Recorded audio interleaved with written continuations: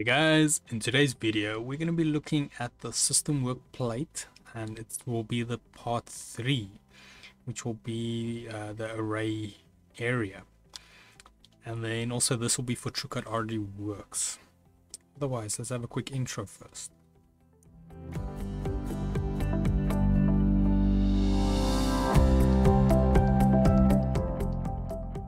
So today's video can be found on softwaretraining.co.za. We make short and easy to watch problem solving videos, and we also have daily updates. Otherwise, if I had to head back in the program here.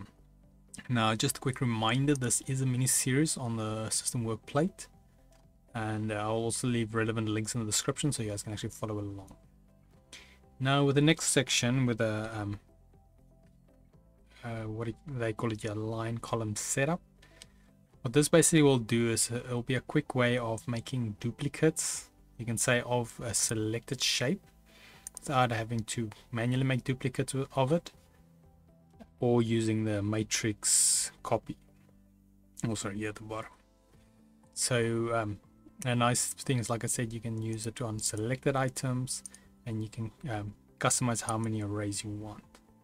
So now if we look on the right here on the section, we have a few different options. So we've got num for numbers, spacing 1, spacing 2, and this location. We also have mirrors for horizontal, vertical, horizontal, vertical.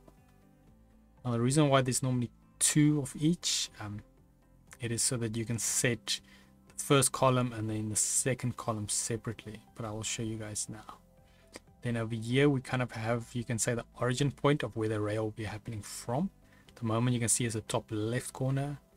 You simply click this, you can change bottom right, bottom left, and so forth.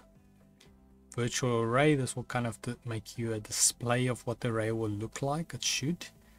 We've got Bistrew, I'm not sure what the full name for that is.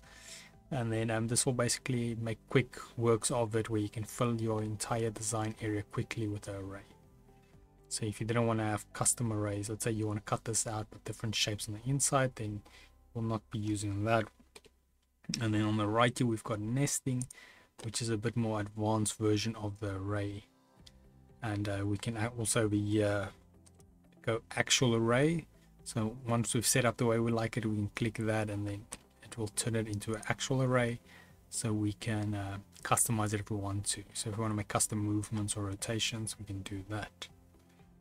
So I'm not going to go into depth with most of these. I'm just going to show you a quick run through of these top ones and what they do. Obviously the mirror we will not see because we're working with a circle here, or eclipse. The rest should be, you should be able to see it. So first of all, we've got the X and Y numbers. So let's make this about 5, and we'll make this one 2. And you'll see as you click in a new box, it'll automatically update it.